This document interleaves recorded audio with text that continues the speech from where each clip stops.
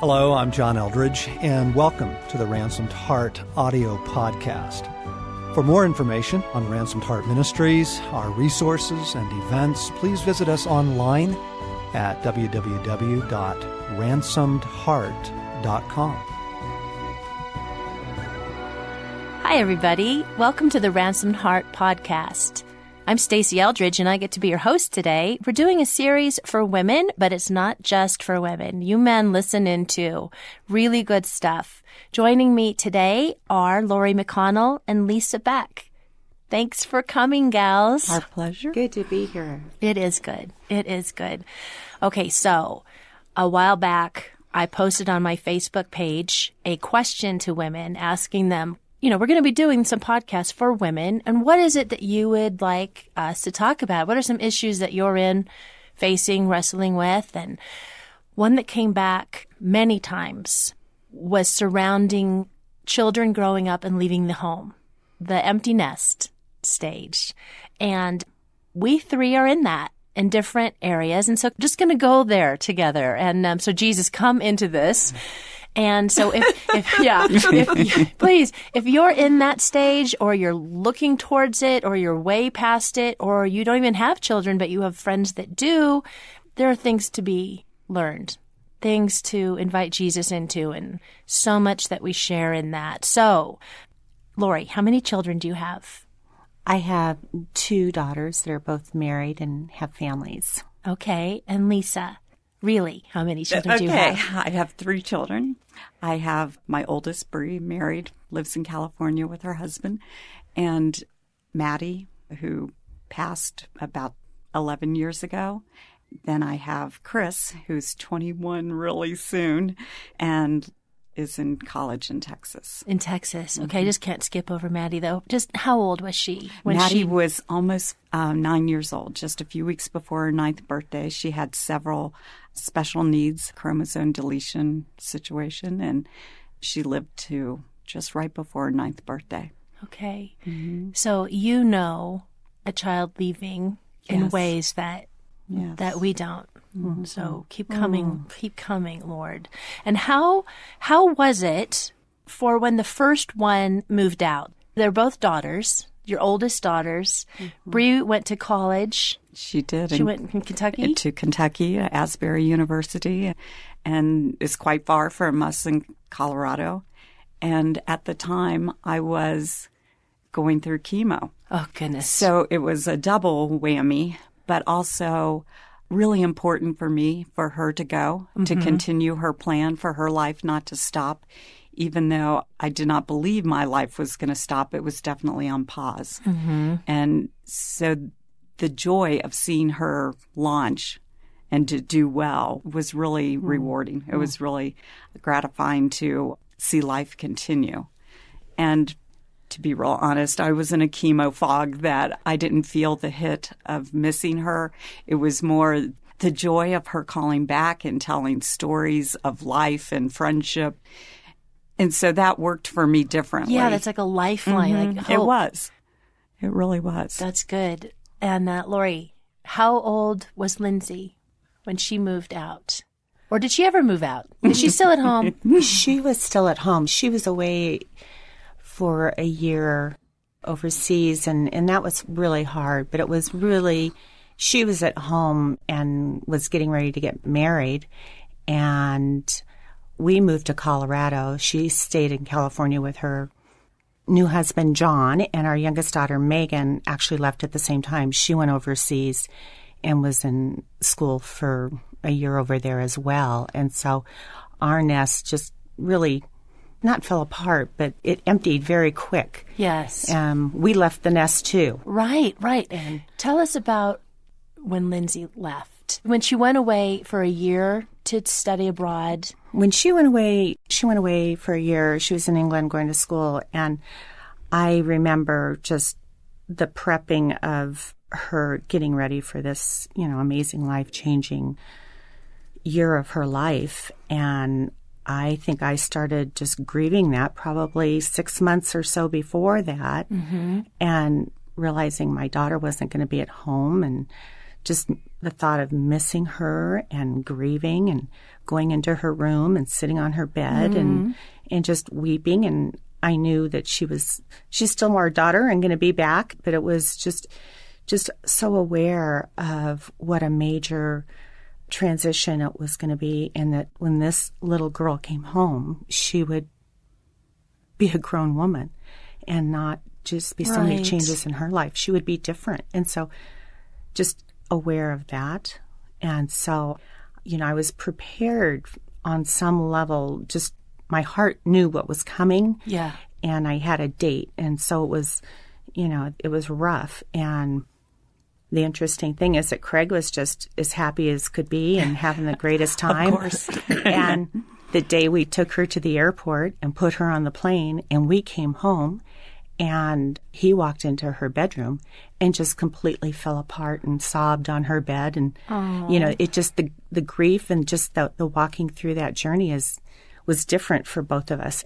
And I actually hadn't moved on, but I had, grieving. And so I came home and I'm like, okay, what's next? And he was a mess. And so just the transition of learning how to even live in that. Yeah, and to live in it together. That's really good. And then what about when the last one left, Lisa, when Chris left? When Chris left, and Chris is very verbal and has a lot of things to say every day about his life and his friendships and there was a lot of activity in our house because of Chris. And it suddenly became very quiet, and our dog had died a few months before. And so it really did. I know. It's like bad timing. Bad timing. Not that there's ever a good time for a dog to die, but he left a big void. And so Brad and I were kind of left staring at each other, or worse, kind of going our separate ways, not in total dysfunction or in disgust towards each other, but more in we both had things that we liked to do and had not involved crossing over into something we both did together. So he kind of ventured off into football coaching, and I ventured off into sewing and painting and hanging out with the girls. And it took a while for us to realize that we were going down separate paths.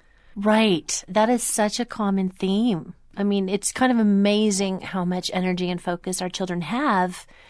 And we don't even know it as much as when they leave. And then many couples are left staring at each other over the kitchen table going, now, what do we talk about? Who were we before all of this adventure began? And there's choices to be made that you're making to not create separate lives, but to find a way to have your life together still, not completely, but to intersect. So important. But I want to go back, just talk a little bit about the void.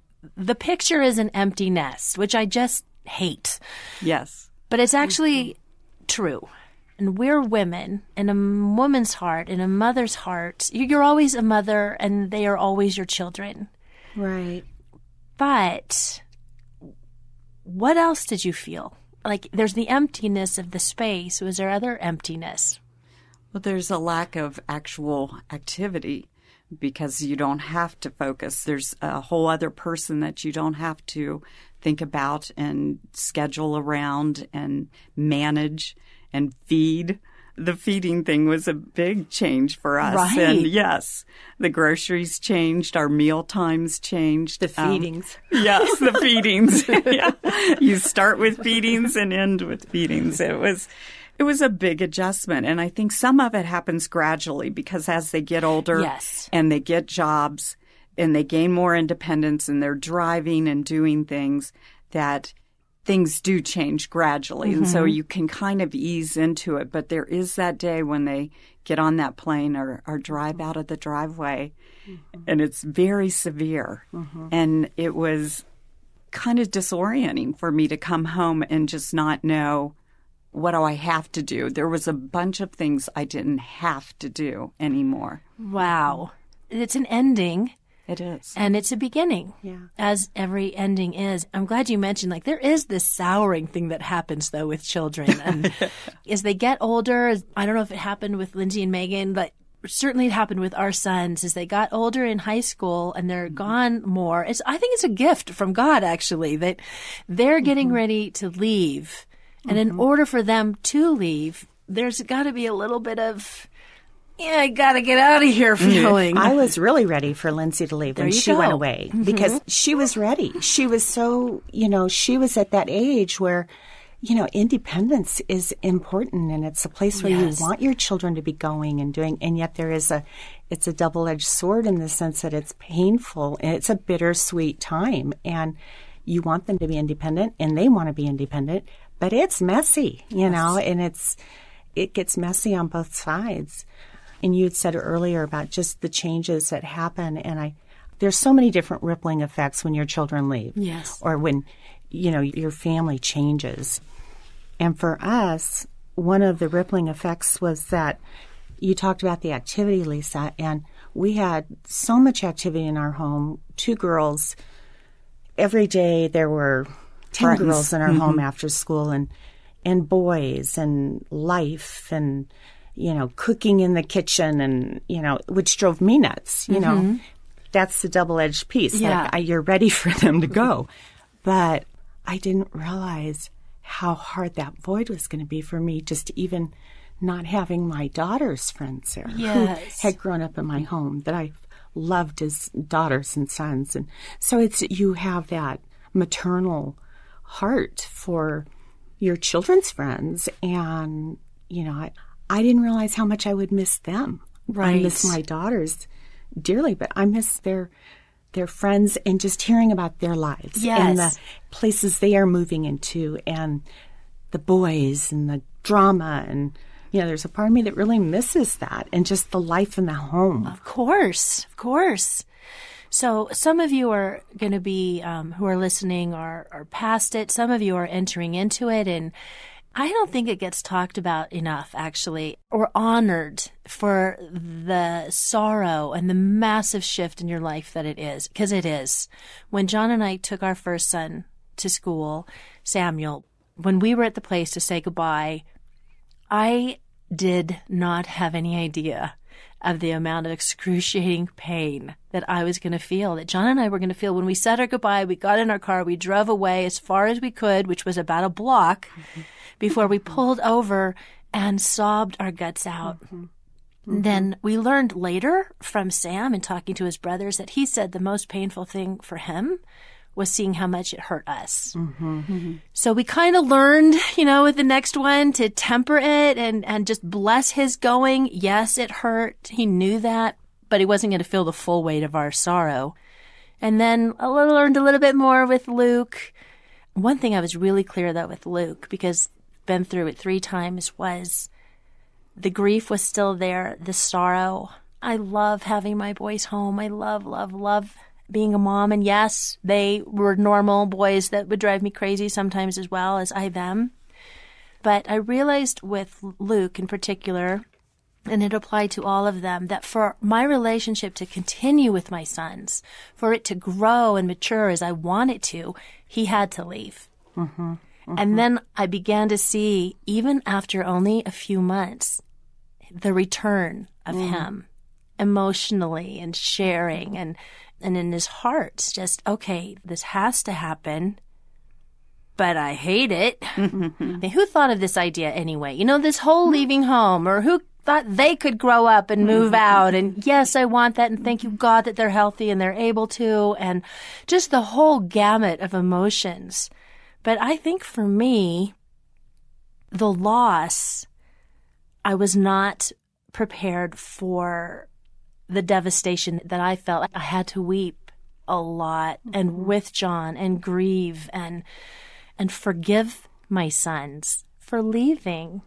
Like, what? You don't like me anymore? And just all of it. And then feeling abandoned by them. I just poured my life into you guys for like 25 years, and you think you get to go off and have your own. They don't live anywhere near me now. They say they want to move back to this area, but just a gamut of emotions. And so they're all true. Just, you get to feel them. You get to honor what you're feeling, whether it's, yay, thank goodness I only have one load of laundry now, Or you wouldn't believe how many glasses are not all over my counter anymore.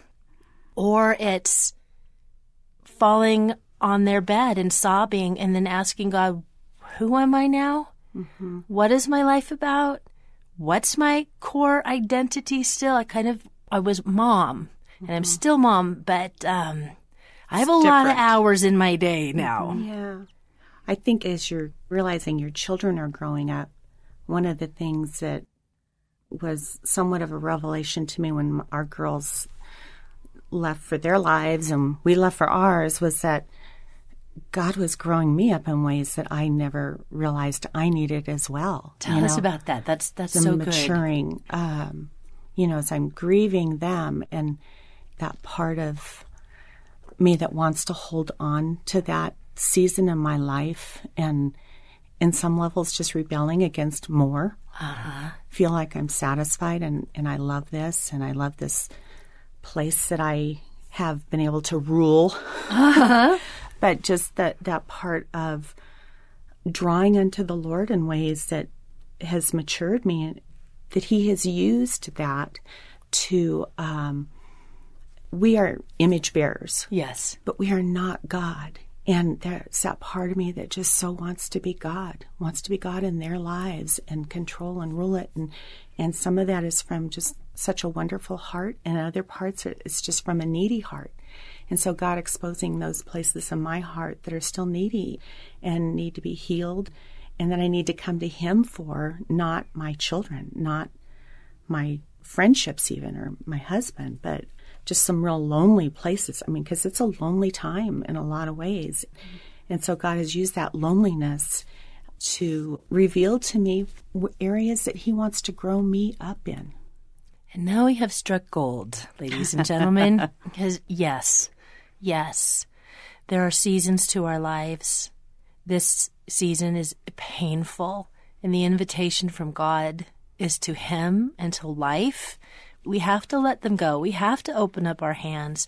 And that doesn't mean it's not going to hurt. But how are you? I know that you both are living this well. So how are you pressing into God to come for you in these places that need Him, that are new? For me, it's inviting Him, that term that we love and use. I'm inviting Him into that, even without knowing what that might look like. So knowing I don't know what's ahead in this next phase. I don't know what's going to happen. I don't know what's required or not required of me, but I know who does. And I know that just because my mothering or my cooking and cleaning part might be over for my children, but there's still more. This is not like the end. Right, they still need their mother. They still need their mother, but there's even more for me. Yes. There's more for me. So this isn't like, okay, God says, check, you've done that, go and live the rest of your life and do whatever you want to, shop or garden or whatever. I know that there's more. I know there's another season, there's another adventure, there's more. And that kind of excites me to know that it's not the end, that I don't have to drop a ball or throw in the towel or quit on any level, but there's more. Okay, just hone in on that sentence because that is so true. I remember being in the woods. It was autumn, glorious aspen gold surrounding me, and I was lingering on a fallen log, and it was so beautiful. And I felt God saying, okay, it's time to move on. It's time to leave this place. Let's go on down the path now. And I didn't want to leave because it was so beautiful and I loved it. And He said, you can't see what's coming, but good is coming. And you can't have it unless you keep walking with me. So we can't see what's around the path. But in Christ, because we are His and daughters of the King, we can hold on to the truth. There is always good coming. There's more good coming always. And not only for us, but for our kids. Yes. So if they're parked on our couch, they're not going to launch and do the things that God has for them to do. And my parents let me leave, but they let me leave begrudgingly or with a little guilt attached. So I always felt badly about the things that I wanted to do. I spent some time overseas and traveling and missions and that kind of thing, but I knew I carried with that guilt. And that was really a torn feeling in my heart. And I don't want to offer that to my kids. I want them to launch and to have freedom and adventure and fun and walk through the trials that they need to walk through with their God, not with me, figuring it out for them. And so maybe that's not the best place to launch out of, but I didn't want them to have baggage from me when they left. It's so important. It's so important. We can't be clinging to their legs saying, don't go, don't go, don't go. Right. We can't. No. I mean, no. Women do. Mothers do. I've had my moments. But you're right. What that leaves them with then. Yes. The guilt. Yes. And that place of is what they still want from us, whatever stage, is to see a strength, an anchoring that we have that is apart from them. Yes. After we had moved away and our girls had gone on, and every time I saw them and I would get on the plane to come home and I would say goodbye to them at the airport and I would just fall apart. I could not hold myself together and I just started weeping. And this went on for a while, probably way too long. And 30 years. I got on the plane, and it was one of those moments where it was so clear to me God was speaking to me. And he said, okay, Lori, that's enough. You've done your last crying in front of your children when you leave. And that I want, when you leave, say goodbye to them at the airport. I want them to see your strength and your joy and your just not this sorrow, not this heaviness of your heart that just feels like it can't go on, then it's up to them, or it's, that's part of them seeing their mother step into something new. It's going down that road, that journey, and is what they need to see is your strength now. And it's been interesting over the years, because we've been empty nesters for quite a while now, that I can look back now and see my girls and their lives and how they have made choices and hard choices as young women. And I see the fruit of the labor there, the choosing to love them well and to listen to God and how to love them. Yes. Oh, that's so beautiful. You're mothering them well in doing that. And then modeling the listening to God. Oh, wait a minute. It's not perfect. There's still that. And I thought it was. It's still far from perfect. At what age do we achieve perfection? We should have a podcast with our kids. Tell a different story. Yes. No, but that's all. It's so good. I'm hearing just truth and truth, blessing their leaving, praying for them, not clinging to them, not sucking our life out of them, not asking them to tell us that we're okay, but for us to seek that in God, to press into his heart, to invite him into the sorrow and the grief and the question of what's next, and let our children see we have our own walk with God. We have a life that's apart from them. And actually, they needed to know that for a long time. Mm-hmm. But then at that point that we have a strength, and you will get this too, because they're still watching. They're still taking note. Oh, yeah. And I think this is a really important season for them to take note. Yes. Mm-hmm. Mm-hmm. Yeah. I do too. Yeah. And it's important for them to know that there's someone more important to you than them, and that's your God. Can you just say that one more time? It's important for your kids to see that you are following God, that you've got someone bigger in your life than them. And it's not always an easy choice, but to let them see you making hard choices and following God. And it's really part of our legacy to our children. I saw my mom and dad making tough choices and going after God in ways, and yet I see it's a glimpse into God and his heart and what he's inviting them into. I'm following God, and I invite you to do the same. Yes. And if they don't see that in your life, that's something that we can give our kids that we don't even see at times. That is so good. That's really the most important gift we can give our children. The most important gift we can give our spouse, our friends, our neighbors, is us loving God and loving Him first and finding our life there. And the other thing is being happy. We're meant to be happy. And that relieves the pressure on them to make us happy. Huge. Not that we're skipping around every day, I'm so happy in Jesus every moment, but He is the source of our joy and our happiness and not them. And when we have that, it gives them such hope and freedom. And then they want to come back. Yes. Yeah. Say that. So many things going through my head for those that are listening and questions that might be spawning off. But one of the things I want to touch on is going back to what we mean when we say invite Jesus in to it or finding our life in God.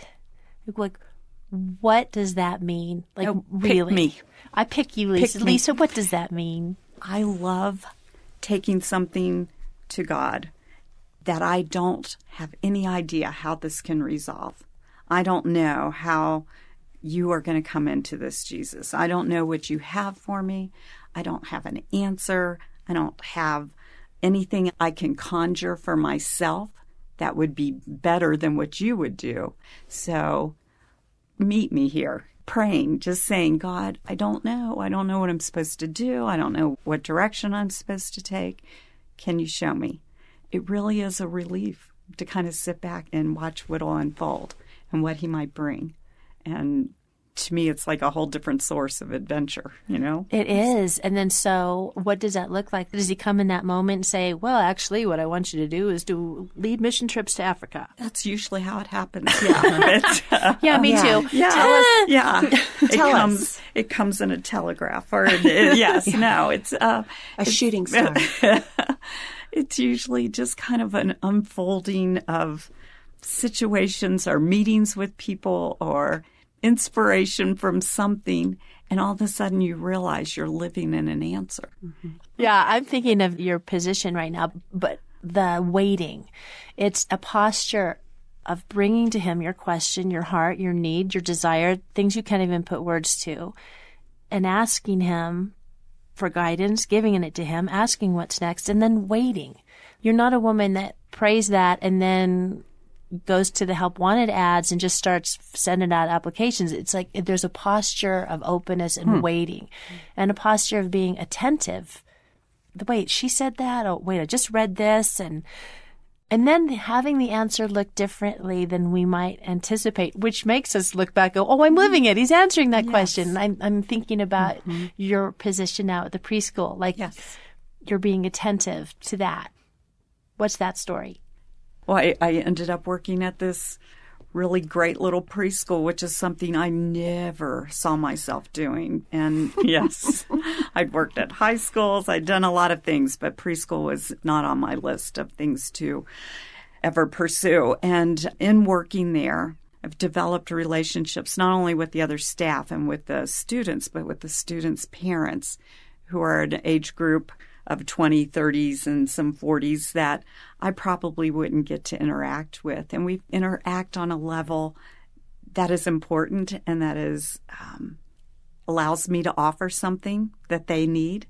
And then in turn, I receive a whole lot from them because they're exploring new things. And it's very interesting and very lovely relationship that I've stepped into at that little preschool. And so it doesn't look like much if you just observed it from the outside, but it has become its own little community and world that I've really, really enjoyed. Yes. And a minute opportunity to minister and speak into those younger women's lives in a way that has weight to it. Yes. And that's just one story. So I think what we're coming back around to is it's difficult. It's painful. You need to grieve. It is a substantive loss. Yes. And you needed to be open-handed, invite Jesus in, and allow Him to address things in our hearts that he needs to get to. And you know how his favorite way really is through pain. And when we're suffering, and it's revealing places that we maybe were looking for life apart from him, he's got more for us. He always has more for us. And we may not see what it is. It may not be clear in the moment, but, looking back, we'll see it. That's such a big word, an empty nest. I mean, I think so many women feel shame over how much they grieve, how much they weep and their sorrow, and that there's something wrong with them, that they are so brokenhearted at the moment or at this season. And, it's not a thing to be shameful over. It's a thing to bring to God. And the other piece is that your heart aches so deeply because you've loved deeply. And we don't just throw things away that we love or let them go easily. Our girls have been gone for 15 years now, and I still am grieving the empty nest. And it's looking different, and I am rebounding differently, and I am finding God in ways that are different. But that's going to be a grief, that's going to be a sorrow in my heart until heaven. I will be grieving that, because that isn't what heaven is about. That isn't the empty nest. And it is a very full nest, and it's a perfect nest. And I think that as moms, that's one of our fears, or just even what we want for our kids, is that perfect nest. And we're always still trying to figure out a way to give it to them. And it's heaven. And I think for me, the tears, yes, and to be strong and let my kids see my courage, my strength, my stepping into hard things in life. And yet the sorrow is still there too. And it's not that I'm weeping in front of them all the time, but we've got 6 grandchildren now that we're not near. And I feel sorrowful over not being a part of my daughter's life as they're walking through that on a daily basis, or these grandchildren now, And I don't want to have shame for that I do love them. But I want to go to God even with that love for my kids and learn what that looks like for me in this season to love them. I think where I would love to land is with this truth that we live in, that we are in Act 3 of a 4-act story, and it ends well. One thing that helps me with saying goodbyes, which I hate all forms of goodbyes, is that a big hello is coming. Or when I'm having the sweetest time with my children or friends, and then it's over, I'm getting it back. My sons don't live near me. They're in school, they're off here, they're doing that. But there will be a day where every good thing, every cherished moment, every connection, every moment of laughter, all beauty, we get it all back. All things will be restored. We are not just going to heaven, but we're getting the earth too, and we're getting all kinds of fabulous things, every good thing. We get everyone that we've said goodbye to early. We get Maddie. We get everybody. Good is coming. So now in this partial, in this waiting, we get to enjoy what's here, enjoy it, not have to demand it, because we know the fullness is coming. Now we get a taste, and there's more healing, there's more hope, there's more goodness for us now. And ultimately, finally, the best is ours. Thank you for joining us today. We could go on for another 2 hours, and you know what? Maybe we will. But right now, wherever you're at, whatever you're feeling, I want to invite you with my sisters here to invite Jesus in. Whatever your day is facing, whatever season of life, Jesus, come for me today. Thanks for joining us, the Ransomed Heart Podcast. Come again.